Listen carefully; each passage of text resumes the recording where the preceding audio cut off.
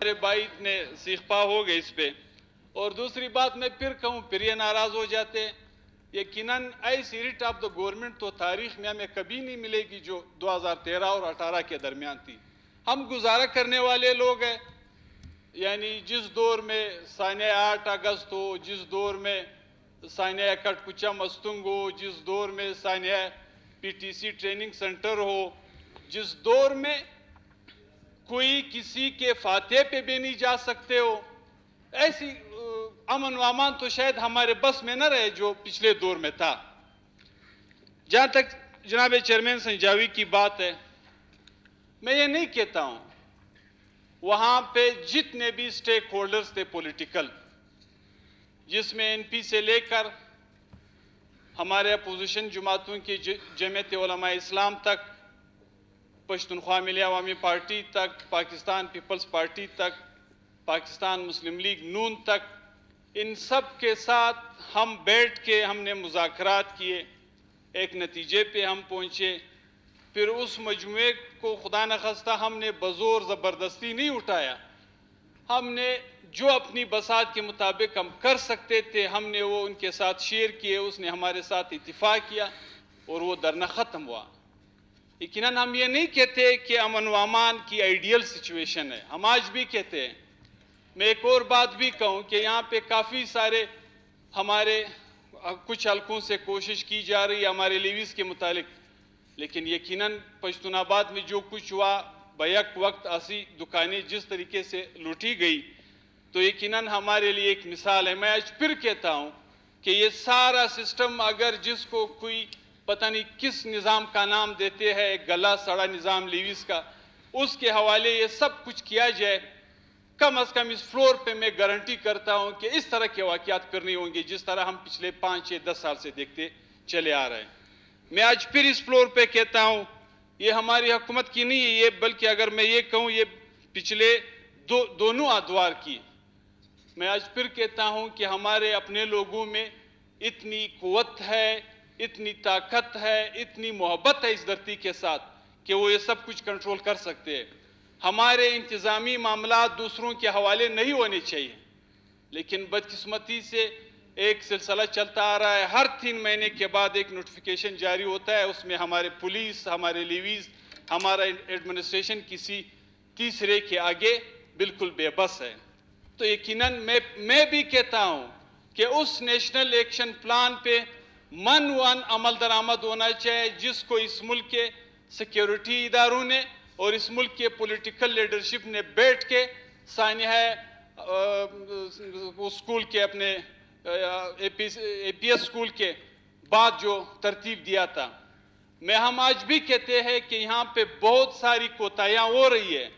میں نے اس سٹیج پہ کہا کہ ہمیں اس طرح قاتل مار نہیں دینے چاہیے کہ وہ ہمارے درجنوں کے جنازے نکال کے پھر ہم اس کو مار کے پھر ہم یہ کہہ دیں کہ ہم نے اس کے قاتل کو گرفتار کیا یا اس کو مار دیا جو فلاں واقعے میں ملوث تھا, جو فلاں واقعے میں ملوث تھا.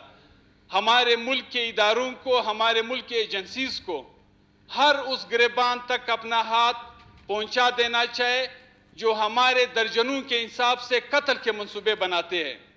اور اگر وہ یہ نہیں کر سکتے تو یقیناً یہ ایک فیلئر ہے, اور یہ فیلئر کل ہم اس نیچ پہ لے جائیں گے کہ کل ہمارے ہاں کوئی کسی کی بات سننے کو تیار نہیں ہوگا. یہ ہم سب کا مسئلہ ہے. اور اس سٹیج پہ سنجاوی پہ ان تمام جماعتوں کے لیڈرشپ نے ہمارا اس تھوڑی سی کوشش کو, کاوش کو سراہا اور شکریہ بھی ادا کیا, اور اس وقت سے لے کے آج تک وہ دھرنا ختم بھی کیا. ہم نے ان کے ساتھ جو کمٹمنٹ کیے ہم آج بھی اس پہ قائم ہیں. انشاءاللہ یہ ایوان گواہ رہے گا, جو کمٹمنٹ ہمارا وہاں پہ ان کے ساتھ ہوا ہے اس کو ہم پورا کر کے کریں گے انشاءاللہ. اس میں کوئی دوسری بات ہے بھی نہیں. لیکن جناب اسپیکر, امن و امان حکومت کا صرف نہیں ہے, ہم سب کا مسئلہ ہے.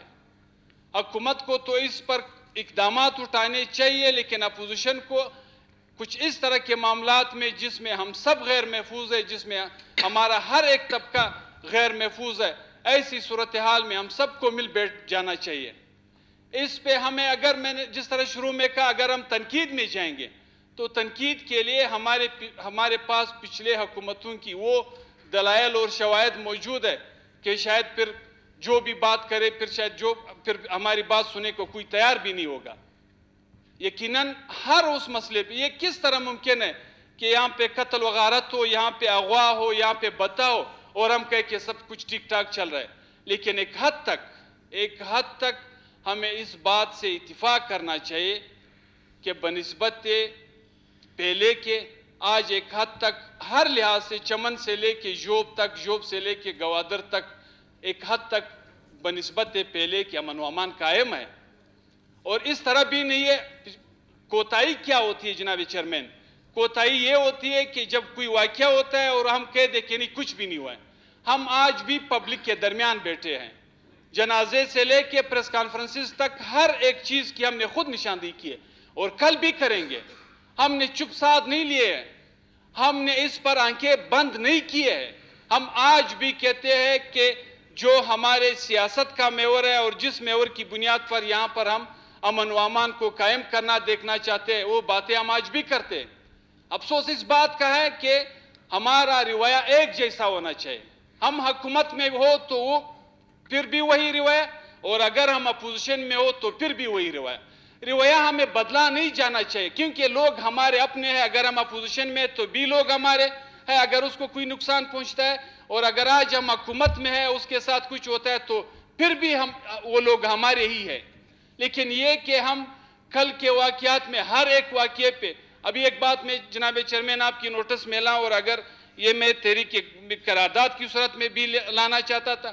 یہاں پہ کافی کہا گیا تھا کہ جو 8 اگست کا جو واقعہ ہوا تھا کہ ان تمام وکلاء کو ملازمتیں مل گئی, کسی کو نہیں ملا ہے جناب چیئرمین. ہمیں اس ایوان سے ایک متفقہ قرارداد پاس کر دینا چاہیے کہ وہ اس حکومت نے جو ان کے ساتھ وعدے کیے تھے وہ پورے کر دینے چاہیے. ہمیں ہر اس صورتحال پہ یکجا ہونا چاہیے جو ہمارے کل کو تباہ کر رہی ہے, جو ہمارے مستقبل کو تباہ کر رہی ہے. میں نے سنجاوی کے لوگوں کے اتحاد و اتفاق کو خراج تحسین پیش کیا ہے. ہم نے اس پہ کوئی زبردستی نہیں ڈالی, اور میں آج پھر کہتا ہوں ہم سب بلوچستانیوں کا اگر اتحاد و اتفاق خاص کر اس جیسے واقعات پر نہ ہو, یہ واقعات ہمیں تاریخ رات کے اس لمبے راستے پہ لے جائیں گے کہ جس سے نکلنا پھر ہمیں سے کسی کی بس کی بات نہیں ہوگی. ہم آج بھی کہتے ہیں کہ یہ جو صورتحال اس وقت اس دھرتی پہ بنی ہوئی ہے, جو کل پشتونخوا میں تھی, جو کل فاٹا میں تھی, جس صورتحال سے آج ہم بلوچستان میں جنوبی پشتونخوا میں 2-4 ہیں, ایسی صورتحال پہ ہمیں من حیث القوم بیٹھ کے سیاست سے بالاتر ہو کے سوچنا پڑے گا. اور اگر ہم نہیں کریں گے تو ایک دن میری لاش آپ کے کندھوں پہ اور اگلے دن آپ کی لاش کسی اور کے کندھوں پہ ہوگی. اور اس ایسی صورتحال میں ہمیں کسی کو تنقید, یا نہ میں آج یہ کہتا ہوں کہ ہم نے بہت بڑا احسان کیا اس قوم پہ کہ ہم نے سنجاوی میں جا کے ان لوگوں کا دھرنا ختم کرایا, لیکن ان لوگوں کے اتحاد کو, ان لوگوں کے اتفاق کو آج بھی میں خراج تحسین پیش کرتا ہوں کہ سیاسی لحاظ سے ایک دوسرے کے بدترین مخالفین, پارلیمانی لحاظ سے ایک دوسرے کے بدترین مخالفین ایک سٹیج پہ بیٹھے تھے. اس کا دعویٰ بھی کچھ نہیں تھا. یقین جانے جناب چیئرمین, اس نے کہا کہ ہم ان شہداء کی کمپنسیشن کی بات ہم نے نہیں کرنی ہے, ان کی نوکریوں کی بات ہم نے نہیں کرنی ہے, لیکن کم از کم ہمارا کل محفوظ ہو.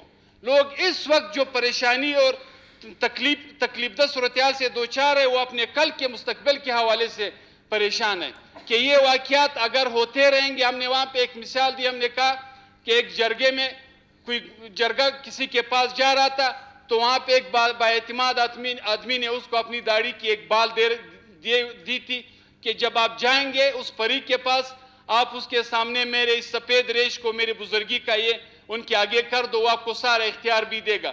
تو فریق نے ان کو کہا کہ جرگے والے آپ سن لو, یہ بندہ اس داڑھی کے ساتھ, آپ تو اس کا ایک بال لے کے آئے ہو میرے پاس, داڑھی کے ساتھ میرے پاس آیا تھا, ہم نے ان کی بات نہیں مانی تھی, تو اس کے ایک بال کی ہم کیا قدر کریں گے.